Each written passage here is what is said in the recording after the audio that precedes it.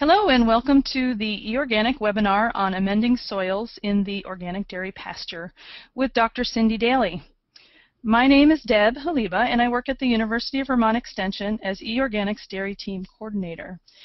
eOrganic is the organic agriculture community of practice with e-extension, and you can find all of our published articles, videos, and upcoming and recorded webinars at eextension.org/organic_production. Cindy Daley is a professor in the College of Agriculture at the Calfornia State University at Chico. She received her Bachelor of Science degree in Animal Science at the University of Illinois and her PhD in Animal Science at the University of California at Davis. Cindy is the faculty supervisor and manager of the Organic Dairy Teaching and Applied Research Unit at Chico State, where in 2007 she spearheaded the effort to transition the dairy to a certified organic operation.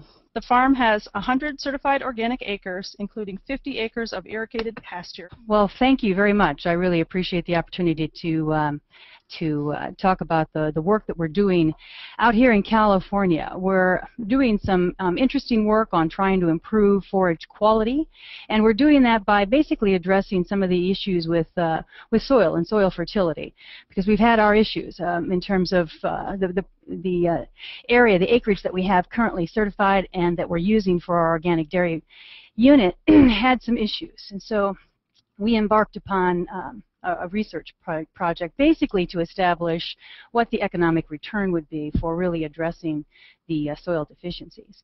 And certainly the lush green forages does in fact require a nice balanced mineral profile and an optimal pH. So there's pasture and then there's pasture, and I know you know what I'm talking about in terms of overall pasture quality and productivity.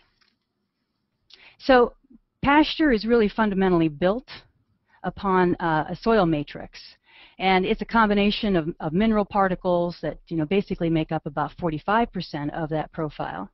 5% of the profile is organic matter, which is the living and the non-living type biology, most of which is dead organic matter, which is being fed upon by muted organic matter. The rest is airspace and water to move oxygen to that living biology beneath the soil. And the water, of course, is there to hydrate and to form these colloids and matrices of nutrients that move through that profile to feed the plants and to feed the soil biology that's there. So I have a little bit of a delay, so you'll have to bear with me.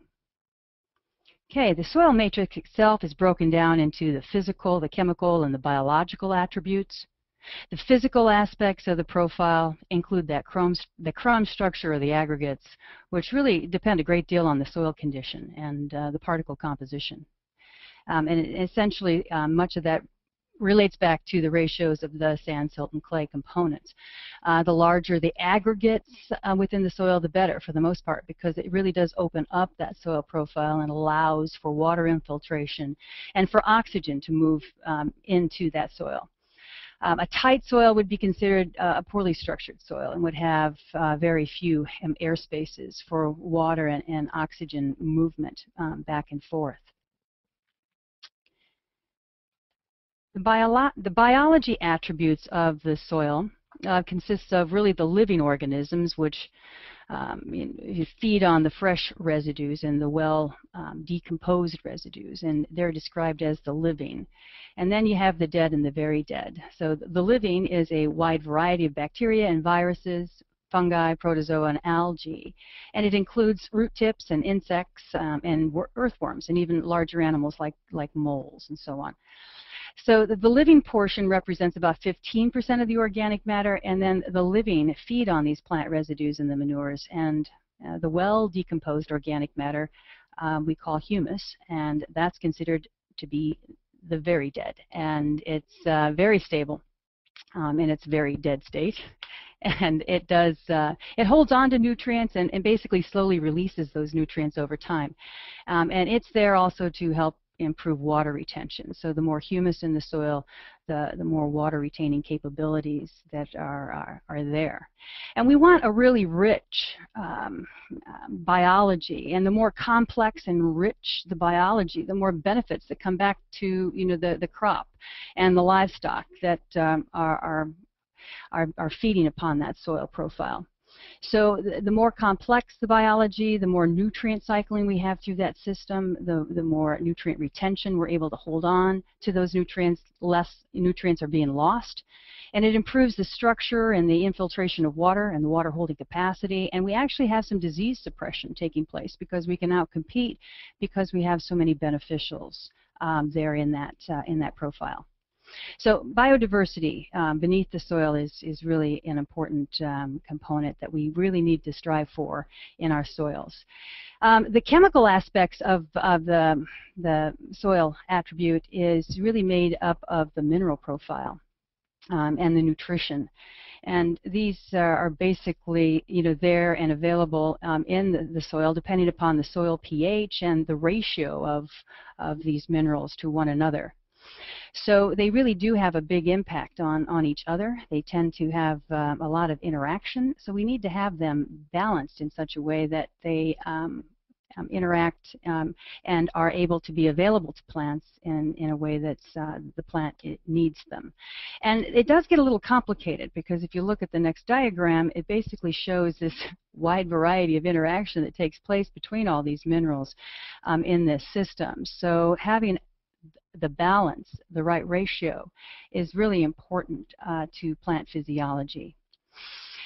We're also going to get into and talk a little bit about the CEC, or the cation exchange capacity of the soil, because much of the results are dependent upon the CEC in our soil. And the CEC is a measure of its ability to hold and release nutrients. Higher CEC soils tend to have more clay and more organic matter, and basically that's more shelving in the soil that these nutrients and minerals can hang on to. So the more shelving, the greater the capacity to hold on to these cations. And basically, if you do have a high CEC soil and your mineral balance is off, it's going to take a lot more to correct that because you have a lot more miles to go. You have a lot more minerals to try and offset and to change the ratio of. Overall, for a good nutritious crop, if what we were really looking for in a soil to grow the best forages would be this kind of a base saturation, and the base saturation would be basically the ratio or the proportion of the mineral profile in that soil.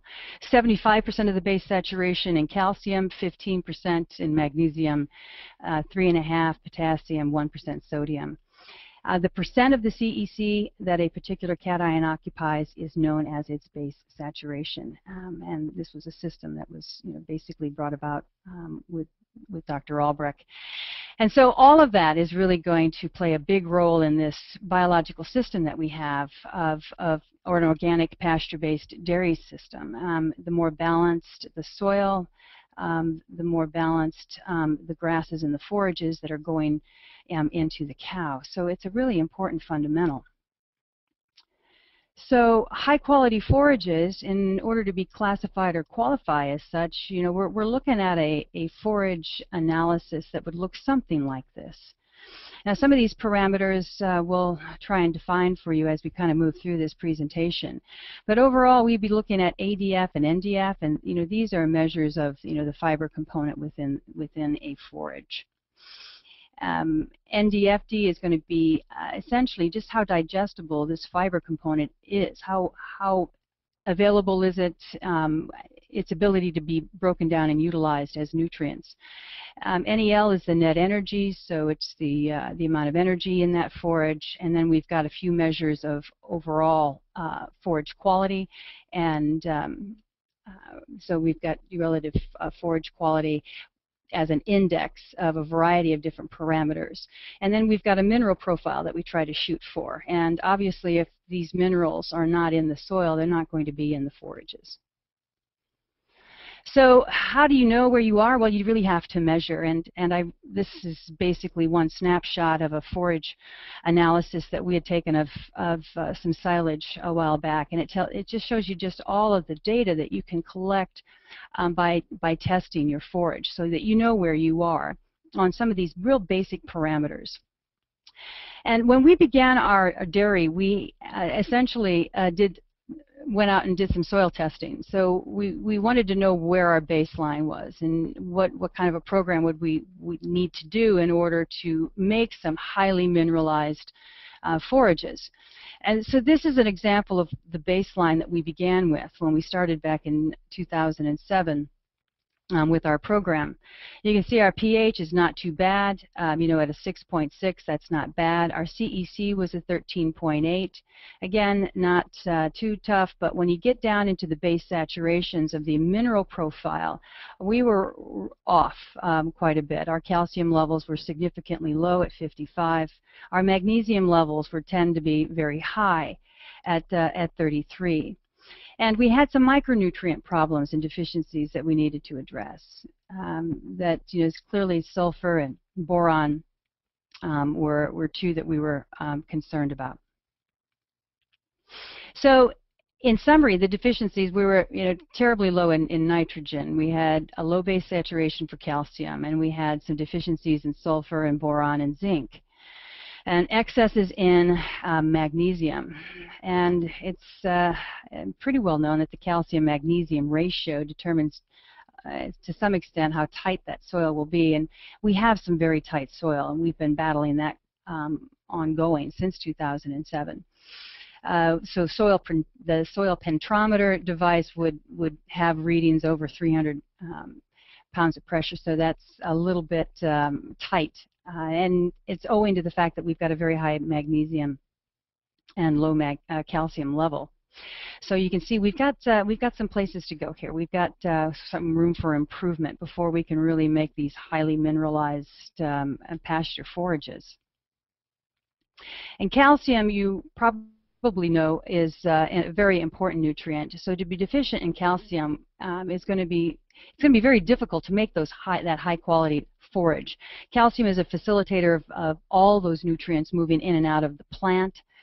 Soil calcium does impact the soil structure, as I've already said about, you know, the interaction between it and magnesium are really key, but it plays a role in breaking up clays and forming these aggregates to improve water movement.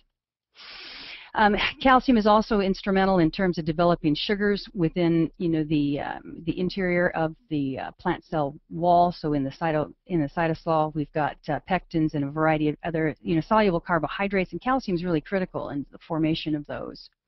And certainly any calcium deficiencies are going to impact plant growth. So, you know, we're going to have smaller root masses and so on. So we're going to have to do some work to balance the soil there.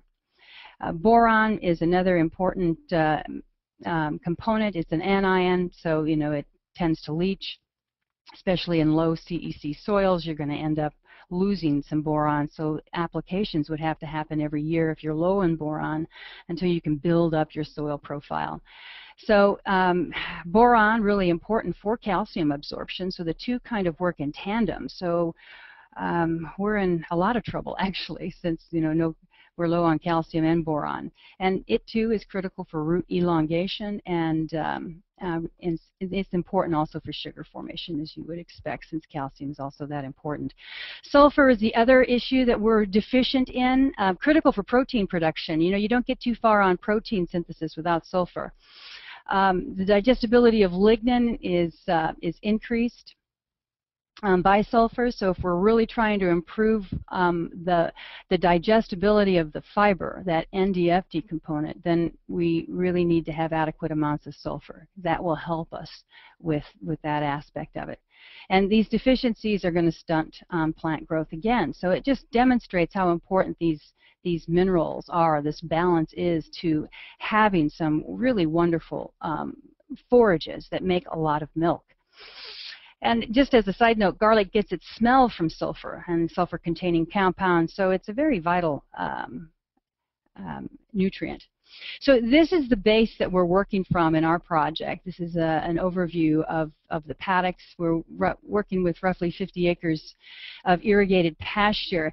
And since this was basically a case study, we wanted to determine whether or not we could tell or determine the economic return for trying to adjust these issues, or trying to balance our soils. And working with several folks, we came up with a recipe that we began to apply to half the paddocks. We essentially randomized these fields to either a treated or a non-treated paddock. Each paddock was about 5 acres each. And what we applied was a ton of gypsum that we split to a fall and spring application. We applied 400 tons of high-cal lime, some boron, manganese, some zinc, and then we applied compost, quite a bit, 5 tons of compost to the amended paddocks. And the total cost was $289.50 total, and that is applied. And it went into the amended paddocks, and not to the non-amended paddocks. So the non-amended paddocks we just left sit. Although the entire area was grazed, so we did have the cows moving through those paddocks and in managed intensive grazing. So we move the fence, we move wire every 12 hours, so cows are on fresh feed every 12 hours. The sampling regime. We began collecting composite samples on transect. So we would collect 10 composites using a ring, and then mix that composite and use that as our sample. And we sampled 3 times a year. We replicated this for 3 years over time, and we stayed with one laboratory, Dairy 1 forage lab, to make sure that we had some consistent data. The types of plants and forages that we were using, our cool season grasses are ryegrass. I mean, that's our staple. I'm sure it is for many of you. Some brome, prairie grass, clovers. We have been improving some with brassicas and some forb, but basically that's our sward. And we can graze in March. Typically, we can start grazing some in March if we've got a great spring, maybe even in February, and we can graze all the way through October.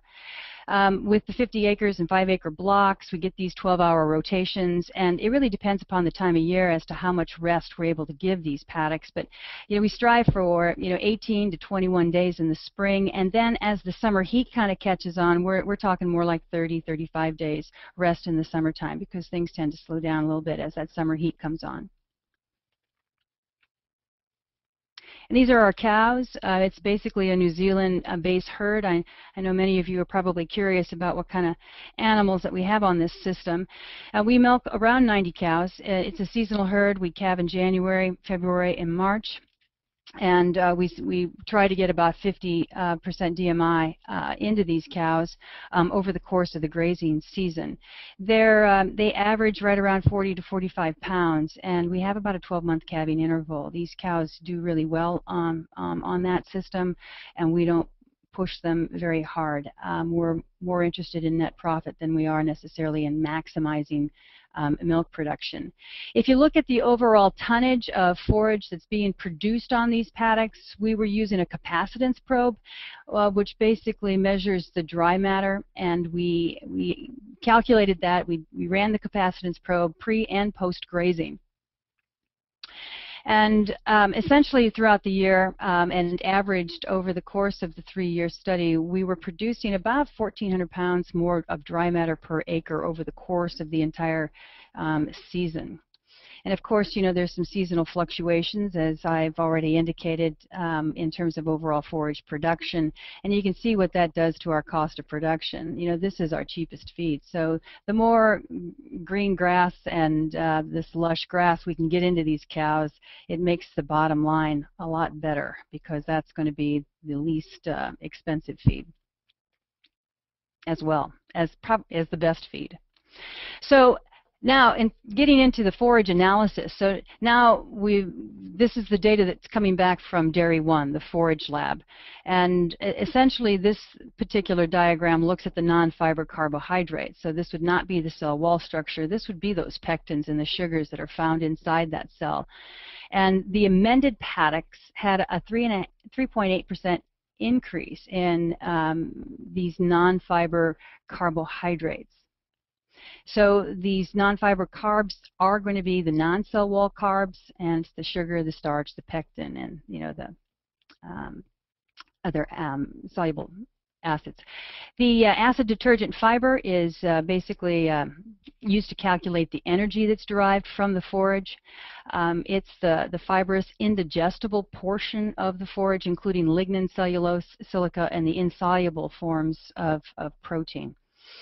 So it's an indication of how much fiber is there in the diet, and as the acid detergent fiber increases, the overall digestibility of that grass and energy levels decrease. The digestible energy levels decrease. So you can see with the amended paddocks, we had a much lower ADF. So we're getting more digestible energy out of those forages. Neutral detergent fiber is a measure of cellulose and hemicellulose in lignin, and so it tends to be more correlated with intake. The higher the neutral detergent fiber, the higher the total fiber in that forage. This particular number includes the hemicellulose. So it's an indication of just how much forage of this particular forage you can get into that cow. And as the neutral detergent fiber increases, your DMI will decrease. So as the fiber component of the grass increases, the amount that you can actually get in her physically decreases. There's just not enough room in the rumen. And that's what this diagram basically demonstrates. This is the amount of forage intake. This is the NDF of that forage, and you can see intake declines as NDF increases. So we want forages that are going to be rather low in NDF. Net energy, that's the amount of energy that's actually available in that forage. We specifically focus in on NEL, which estimates the energy value of a feed that's available for milk production and body maintenance. It takes roughly 0.74 megacals of NEL to produce 1 kilogram of milk. So that's a parameter that you would try to shoot for in terms of optimizing NEL. We want to try to get as much energy in these forages as possible. The other aspect that we looked at in this study was how well the fiber digested. And if you recall, we talked a little bit about that early on. This particular diagram shows in vitro the true digestibility, which IVTD is a lab test that simulates the digestion as it occurs in the rumen. It's a test for true digestibility of the forages. It's a true measure of the nutrient that's available within a feed, and it's used to calculate then NDFD, which is the neutral detergent fiber digestibility, which is a measure of how digestible that fiber is in the feed. And in both cases, we had higher levels of fiber digestibility in the amended paddocks as compared to the non-amended. And this is basically a diagram that's showing how in the rumen these microbes, the rumen microflora, are attacking these cell wall structures of this forage in the rumen and breaking it down, making those nutrients available not only for additional microbial growth but also for the animal, and for making those nutrients available for milk production. This is an example of an alfalfa stem that has been conditioned or exposed to the IVTD process in the lab, where it is being digested over a 48-hour period. And you can see how we've got material and plant matter here, and after the digestion is over, this is the structure that we're left with. And obviously this is the total indigestible component of that particular alfalfa stem. And certainly, not all fiber is created equal. So it is important just how digestible the fiber component is, because there's unrealized energy and nutrients there. So if, for example, you were to take two forages that were identical in terms of fiber content, and that the fiber would be reflected in the NDF and ADF, and then these two fibers could differ very much in terms of how digestible that particular fiber is. So we want to make that fiber more highly digestible. And you can see then the impact that that has on dry matter intake. So forage A has an NDFD of 58%, which means we're breaking down more of this fiber, and therefore able to eat a lot more because we're able to move this through the system. We're able to digest this, break it down, and move it through the system. However, forage B, it has an NDFD of only 36%, even though it has similar content. The makeup of that fiber is very different. And so it's more difficult for the rumen microflora to break it down, and therefore we're only going to get 22.8 pounds of dry matter in that cow. And this is where the milk is being made. So the more dry matter intake, the higher the milk production. So we want to try and optimize that as much as possible. So then we start looking at these indexes. This is the relative forage quality, RFQ. It's a pretty comprehensive index of the overall value of the forage as a feed. The higher the RFQ, obviously, the better. And you can see that this is reflected in the amended. So by amending our paddocks, we increased the overall quality of that feed. And then this parameter looks at the pounds of milk that are produced per ton of dry matter. So this would be the additional milk value of the forages. It's a projected milk production per ton of dry matter consumed based on the overall digestibility and the energy content of that forage. And as I've shown you, the amended forages had more energy. They had, they had a better fiber, they had a lower fiber content, and that fiber was more digestible. And they had higher energy loads. So you can see that that's why we're seeing more milk being produced per ton of dry matter in the amended paddocks. So we tried to put some numbers to this so that we could really assess whether or not we were getting value for that $289 per acre that we were investing. And I know that sounds, there's a little sticker shock associated with that. And I mean, I had it as well. I have to live within a budget, and that was a sizable investment considering the size of our budget. So when we looked at the numbers, then the cows grazing the amended paddocks, based on our information, will produce an additional 331 pounds of milk over the course of the year for every ton of dry matter that they're going to be consuming. So here is some value that's being returned to the program, to the dairy. So in our grazing system, in our particular situation, each cow consumes over 2 tons of dry matter from pasture-based forages over the course of the grazing season. So if we were to crunch those numbers, we would take the dry matter demand of that cow, which is basically 40 pounds, and if half of that is in these pastures, and that's what we strive for, is a 50% DMI off pasture, and our grazing season is over 200 days, then total pasture dry matter intake is about 2 tons of dry matter of pasture forage per cow per season. So if we use that number and realize that every cow is eating 2 tons of dry matter from those paddocks, and she's producing 331.7 pounds more milk per ton of dry matter that she eats due to the improved forage quality, then she's producing an extra 663.4 pounds of milk per grazing season, if you walk through my calculations there. So 2 tons of dry matter, for every 1 ton we get 331.7 pounds of additional milk. So that is equal to 3.4 pounds of milk. So each cow will generate an additional $199 per grazing season at $30 milk. So that's basically taking this milk volume and multiplying it by that milk price. So that's another economic return. For our 90 cows, that's just under $18,000 of additional income, and basically we invested 14.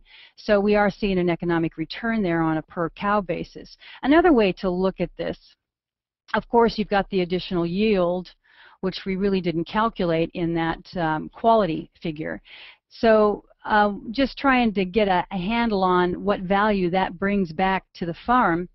If these amended paddocks are producing additional feed, that's feed that I don't have to buy off farm and bring on to feed those cows if I'm that short on feed, or I can store that feed as additional store feed, for a time of the year when I don't have really good forage available. Either way, I chose to calculate that based on the replacement of that feed cost. So feed of that same value is going to be about 17.6 cents per dry matter pound. That would be the cost of comparable quality type hay. So our amended paddocks would have returned $253 in additional feed at those replacement prices when you work through the numbers on the additional yield we're getting.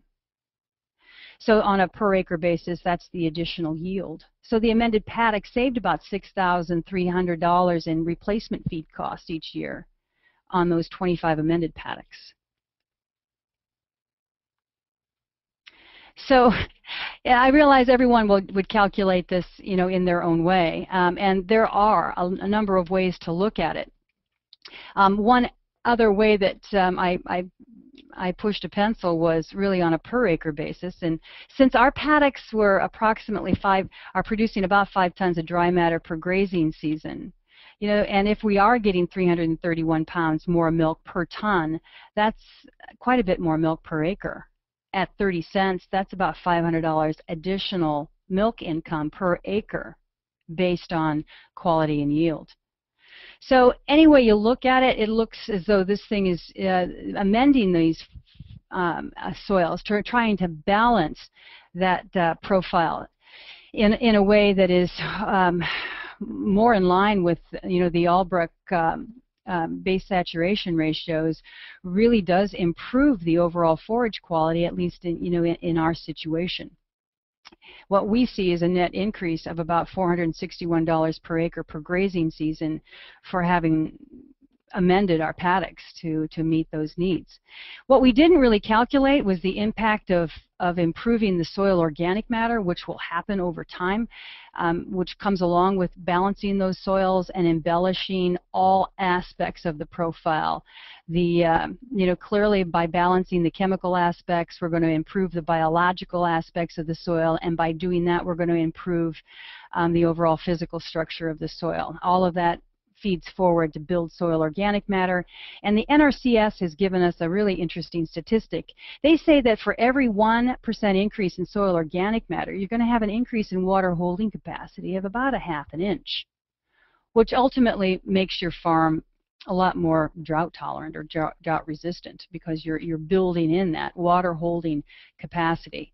The additional biology that comes along with these higher soil organic matter soils also, and these balanced soils, will improve the overall soil structure. So you just have a better CEC, you have better nutrient availability, and you're more likely to hold on to those anions like sulfur and boron, so that you don't have to do these applications year after year. You'll be able to hold those anions in your soil profile instead. And building that biology, you create it, you build it, and they do come. Earthworms, I've gained a real appreciation for the earthworms. 2,000 earthworms will provide your farm 125 pounds of castings per year. That's worm manure that's really rich in food for your soil biota. You'd be feeding a lot of microbes and plants with these earthworms. And it's been estimated that 25 worms per cubic foot is equivalent to having about 1 million worms per acre, and that's going to create 62,000 pounds of worm castings a year, which is a lot of worm manure.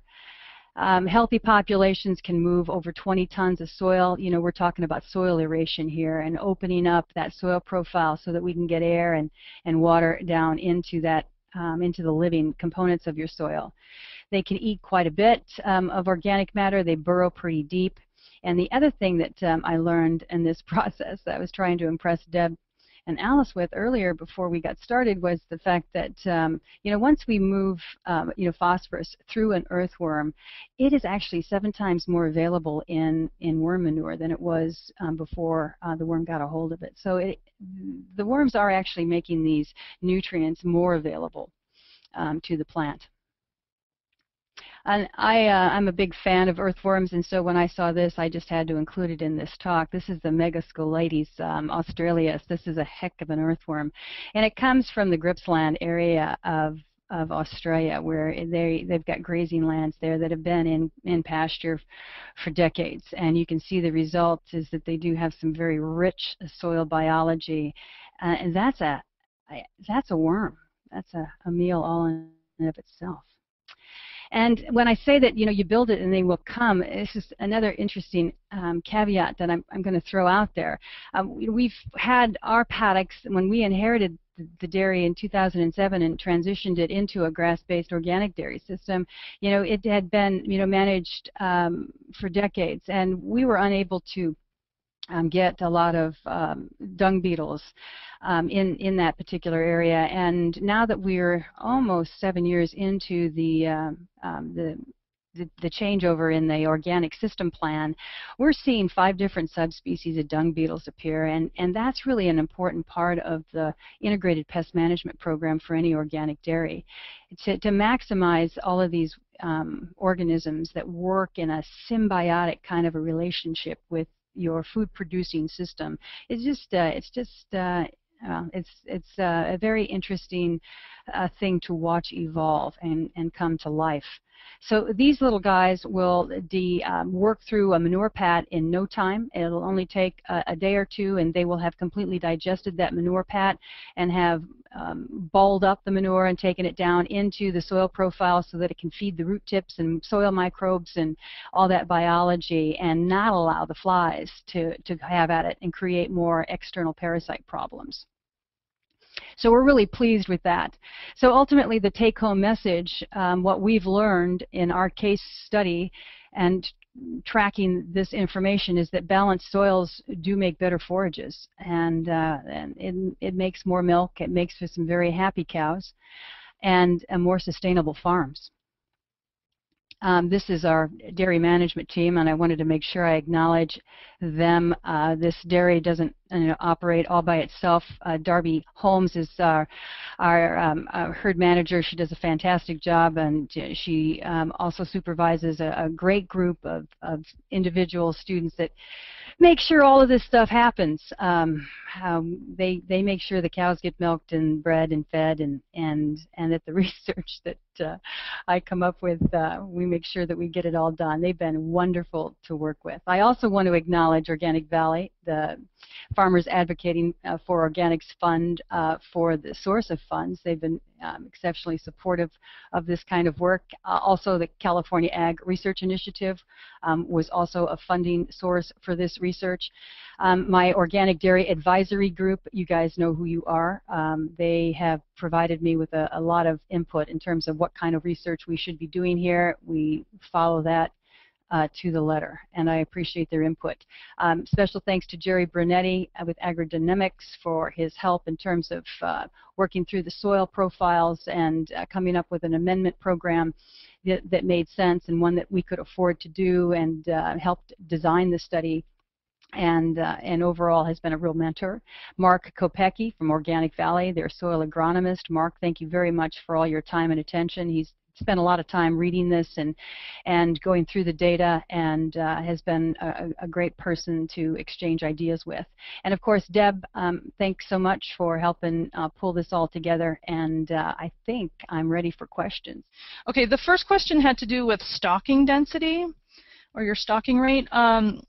This person says, at 100 cows per acre, at what looks like pretty heavy cows, is a heavier stocking rate than I would normally think of as management-intensive grazing.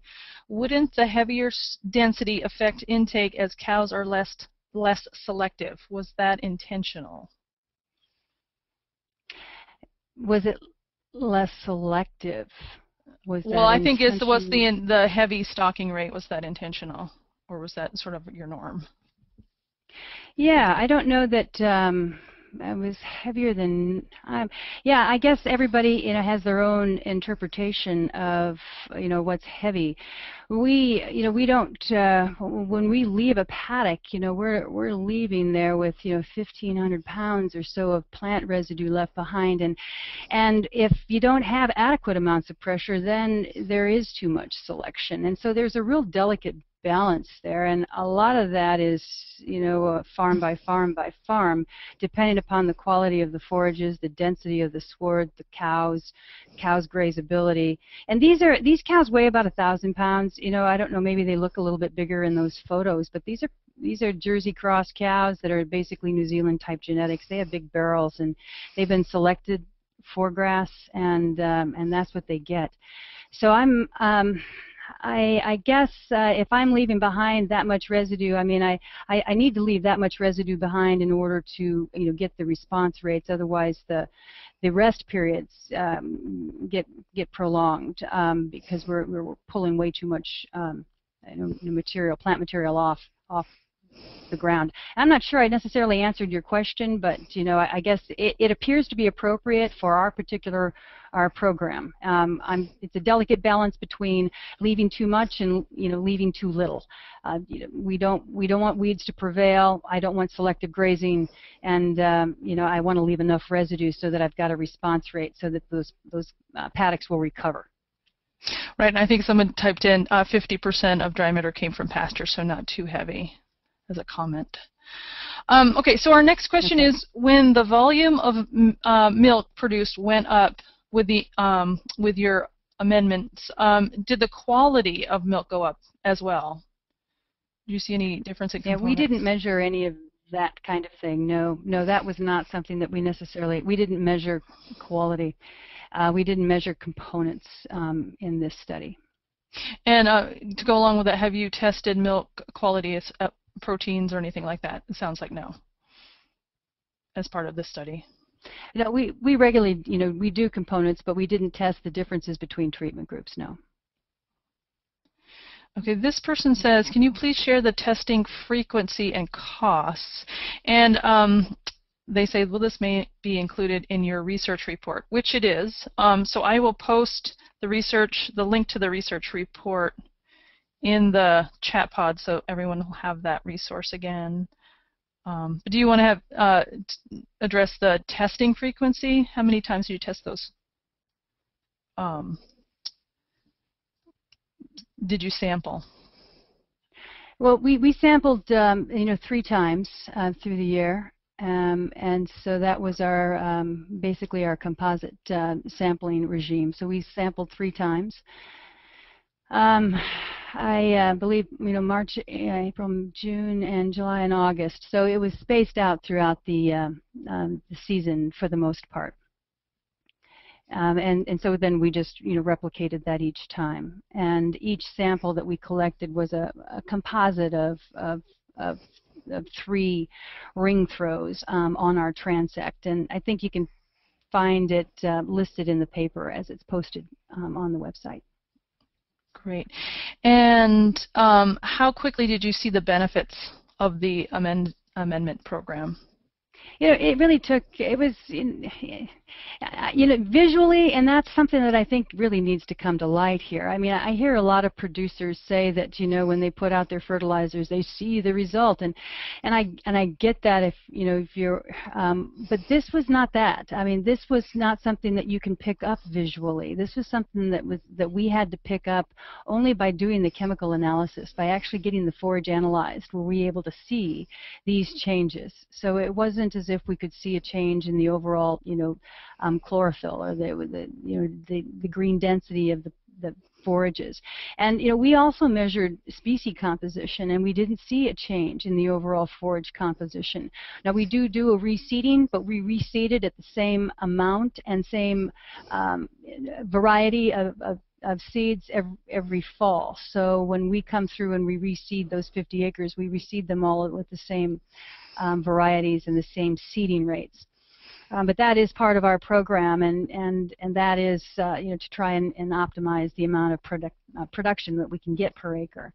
Because I am limited on grass, I'd like to have a lot more acreage. I would love to have 100 acres so that I could be 100% DMI. But I mean that's just not in the cards for us. We've only got 800 acres at the university farm. I've already got 100 of it certified, so a portion of that is in a row crop on the other side of the farm. There's no way that we can actually convert that into pasture based on the current system that we have in play. So it would be ideal if we had more pasture, but I don't. So we're living within this particular paradigm. Okay, great, thanks. How did the amendments change the legume composition of the pastures? Did you see a change there? No, we didn't see a legume change. We typically have a white clover combination, and that's very consistent with what we had. We didn't try to reseed anything else there. So by and large, we just had that was fairly consistent. And as I said too, the composition, the species composition, I was really anticipating that we would see a species composition change, but it didn't happen. So pretty much the swards stayed constant between the amended and non-amended paddocks. Okay, great. Are you aware of any work that has been done on improving the soil calcium in conventional dairy grazing systems and their costs and returns?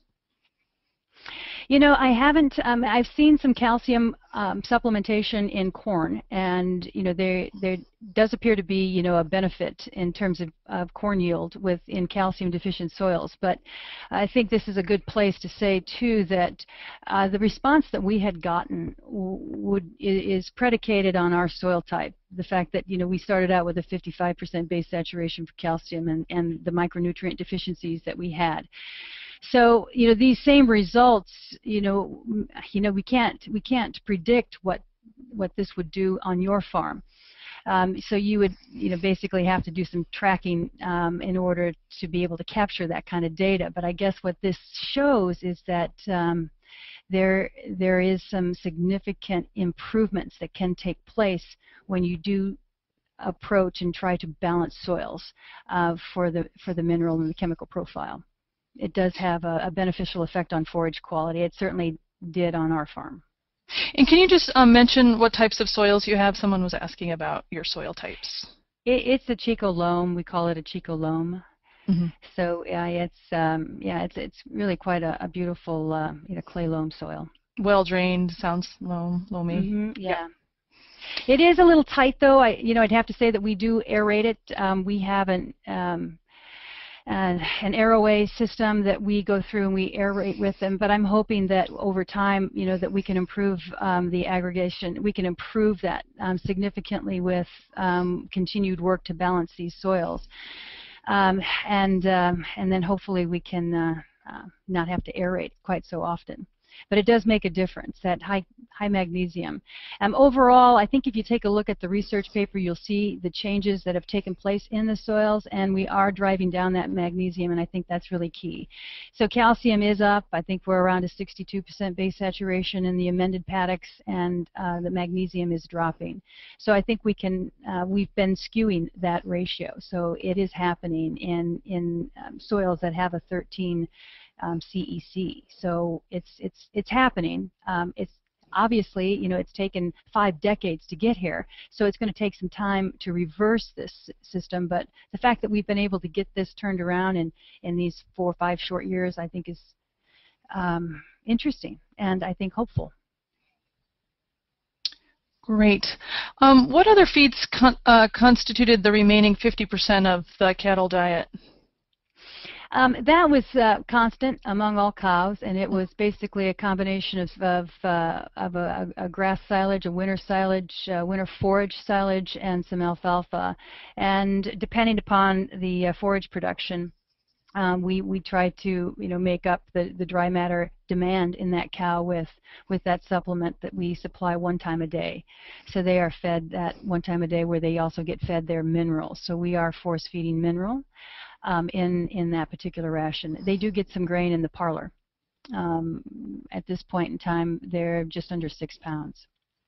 Okay, great. Okay, so in your opinion, what would be your primary focus if you had to choose one, amending soils or developing a fodder feeding system? Oh, amending soils. I want green grass out there growing. I would, yeah. I mean, we're not satisfied yet. I'd really like to see base saturations climb up there over 70. And I want to see a better soil structure, more soil biology. The worms are coming. I mean, like I said, so yeah, I think that investing in the soils is a really good plan, and we are dabbling in the fodder research. We do have a system. We are experimenting currently. Don't have any really don't have a lot of information at this point in time to share, but hopefully I will with time. Great. And the next couple of questions have to do with pasture irrigation, or your pasture irrigation system. Can you describe the role that irrigation plays in your management system? Oh, well, it's huge. I mean, we wouldn't be able to exist. Not in this way on this particular property. The irrigation does start usually at the end of May, 1st of June. So we're operating off of natural rainfall from November, December, January, all the way through the end of May. So we get 6 months of natural rainfall, and then from there on we use artificial means of applying water. So that water then will be applied from in June all the way through October, and typically we'll turn it off then. If we get some fall rains, it's kind of nice, we can turn the water off earlier. We get really good cool season grass growth early in the spring. Our warm season grasses tend to kick in July, August, and September. And then we get a little bit of resurgence of our ryegrass that kind of comes back October. As things kind of cool down again. It's cool enough for our ryegrass to come back on.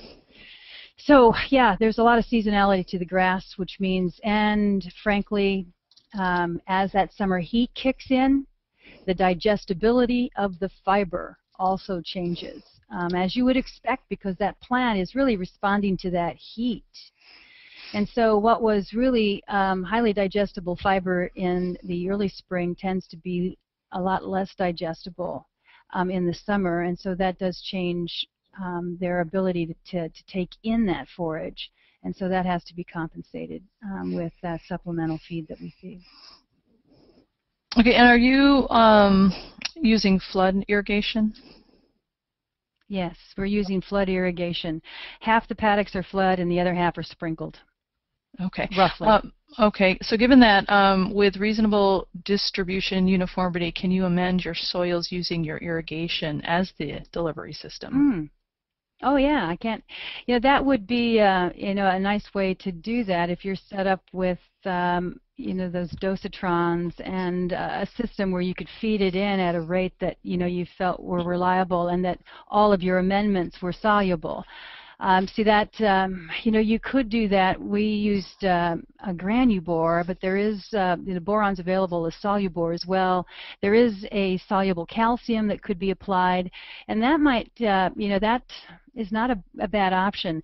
The thing that I worried about with the gypsum is that, the gypsum, is that powder. It either comes really powder, or there's some flakes or chunks, but, and then those end up getting worked into the soil over time.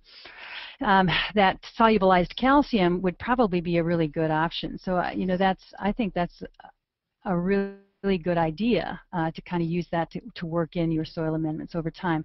But you also have to keep in mind the leachability of some of these components, and so if you're overwatering, you're going to take that sulfur right with you, and boron. So you have to really watch your anions if you're going to be doing that kind of a thing. If you're in a very heavy soil, or if you're in a high CEC type soil, you may not have that problem. But it's just something to be cognizant of, and you can test that really by catching your tailwater and figuring out just what's coming through.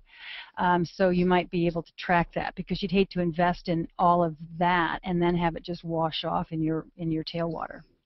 Mm-hmm. Can you just remind us, were the amendments applied before the acres were certified organic? No, we were certified organic before we applied. Okay. Any testing of microbial organisms, biomass in the amended versus the non-amended? You know, that had always crossed my mind. I think that's a really good idea, but we had not done that. You know, Betsy Boyd is our entomologist, and she's the one that had done the species identification on the dung beetle populations, and she's the one that said, well, you've got 5 different species here. And so we were pretty jazzed about that. But, you know, she had her entire entomology class out there doing some speciation work, and they weren't able to really pick up differences in you know, insect populations on the amended versus non-amended forages. Within the soils, you know, we really haven't investigated that, but I think that's a really good, well, I think that's a very interesting idea. No, and we haven't investigated that yet, and yeah, I think it would be certainly worthwhile. Okay, this is a little bit different of a question. So this person says that some growers that they're working with have argued that leaving cows for 12 hours in the field is too much for the cows, and they say they'd rather keep them inside. What is your take on this comment? It's too hard on the cows to leave them out on the pasture for 12 hours? Is that the question? Yeah, that's what it seems to be. Okay. I think that it's too hard for those cows.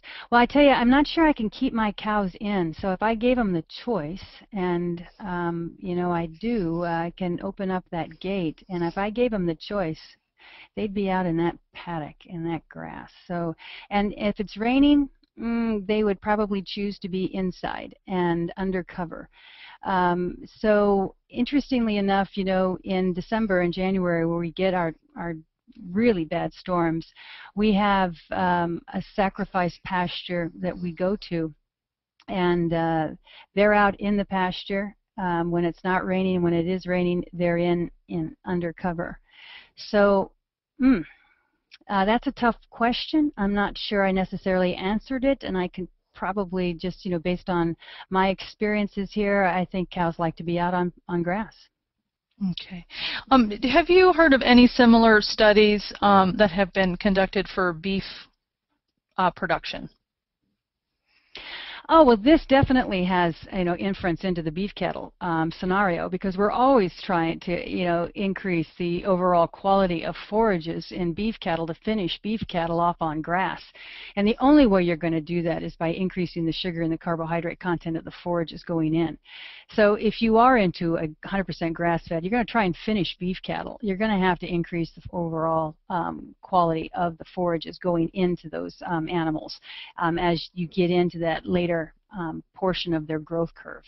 You know, that's where you actually, you know, that's where it's even more critical. So there is lots of application here.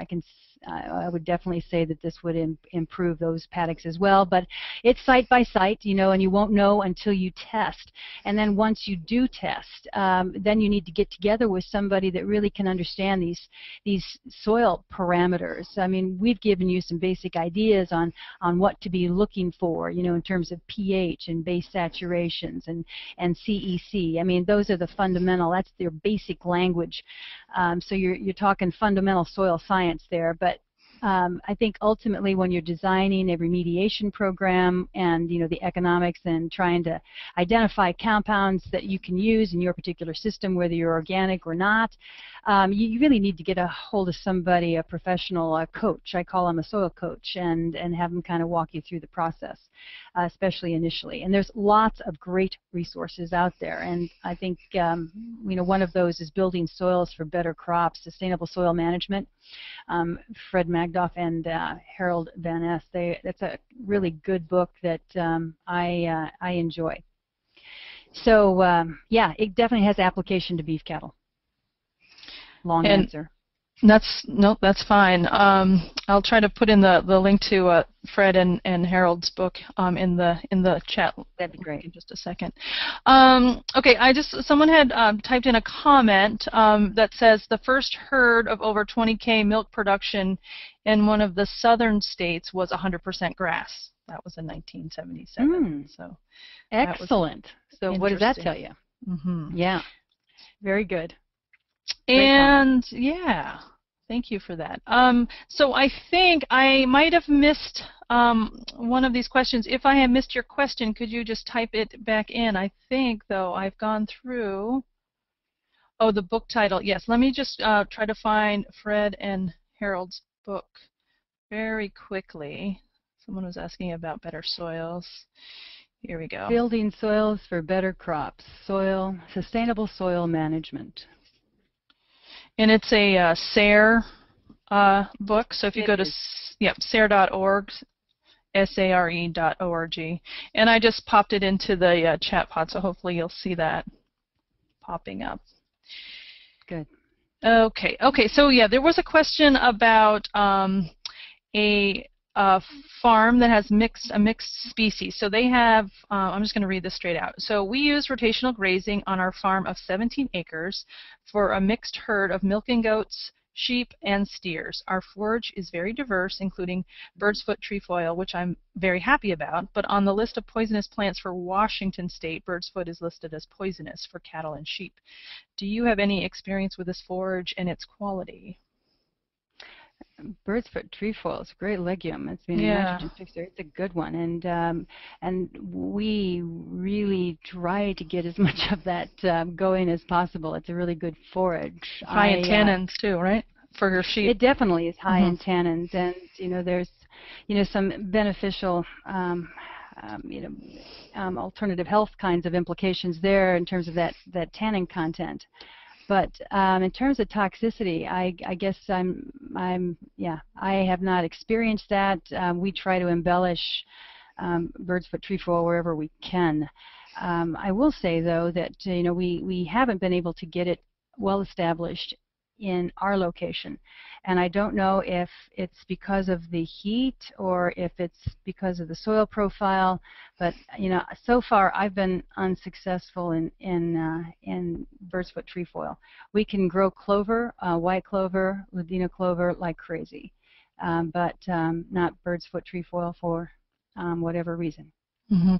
And just a side note, there is a project being conducted on an organic dairy project out of Utah State University that's being conducted specifically on bird's foot trefoil. So I'm happy to get you those contacts if you would like. Hopefully we'll have a webinar on that project fairly soon. Cindy, do you have any comments about increased CLA in milk from pasture-based production? Well, hopefully that'll be the next webinar that I do. We've completed a USDA grant looking at the impact of grazing or pasture dry matter intake on these lipids, on the lipid profile of milk.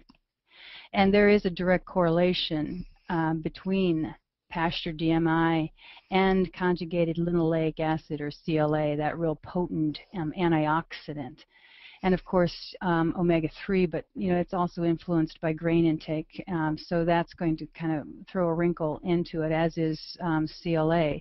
So grass is really the key with that lipid, as it is with alpha tocopherol, it is with beta carotene, and a variety of other compounds and components, CoQ10, quercetin, lutein, retinol. I mean, so there's a whole host of compounds that are really, really good for you that come through into the milk, through the grass, which really is quite beneficial. Not only for us in the milk as we drink that milk, but it's also great for the cow, because they're seeing that as the blood concentrations of vitamin E go up in a cow, incidence of retained placenta go down.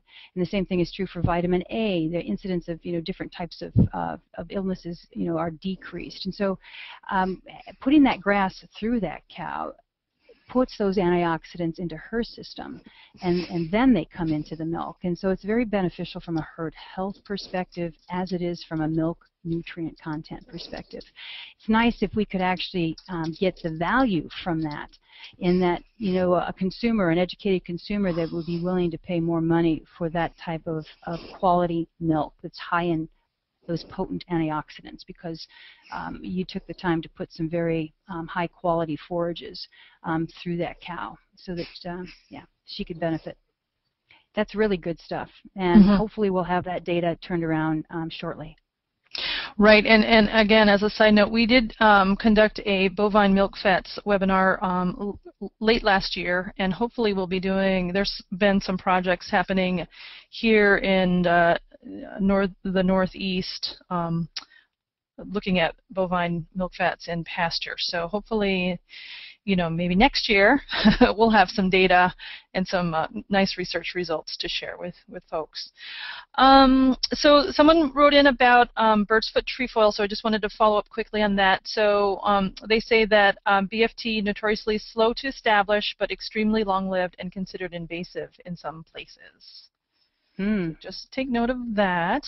And then, Cindy, do you have a reference on milk quality content with forage quality we could read? Not, maybe the relationship between milk quality and forage quality. I mean, your study, clearly. Anything? The one on the antioxidants on milk lipids, is that what the one that they're referring to? Perhaps, I'm not quite. Yes, she says yes. Yes, yes. Okay, yeah. Well, just as soon as we can get it turned around. This is an exciting time in organic dairy research. There's lots of things going on right now, and not enough time in the day, right? Not enough time in the day. That's the struggle. That is the struggle. But yeah, some really interesting stuff, and yeah, good stuff. Yeah. Any other questions that folks have? We're getting to the end of our time here, almost. Probably could take one more question, if anyone has one. We've had some really good questions. I know. This has been fabulous. All right. I'm just looking at the question pod here. I'm not seeing any more questions. Okay. All right. Well, I'd like to thank you all for your questions. They were really top-notch, and your responses too, Cindy. As I mentioned before, you can find an archive of today's session, recordings of our other webinars, as well as articles, videos, and more at eextension.org/organic_production. Cindy, thank you so much for joining us today. Well, thank you for having me, Deb. And thank you all for coming. Have a good day.